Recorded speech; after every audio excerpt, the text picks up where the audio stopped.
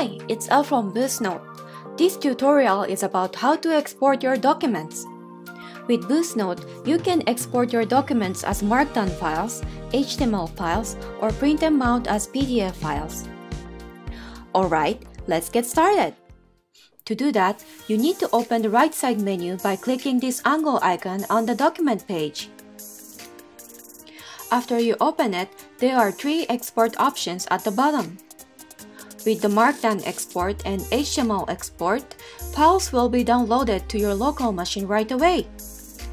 And if you click Print Save as PDF, the print dialog box will be popped up. You can either choose your printer or save it as a PDF. Thanks for watching this video, and please make sure to thumbs up if you like it or found it helpful even a bit. Let us know what kind of tutorials you want to watch in your videos, and we will post regarding that as much as we can. And last but not least, if you found anything inconvenient or good ideas to improve the product, feel free to send us issues and pull requests on GitHub. Looking forward to seeing you in the next one, and have an awesome day. Bye!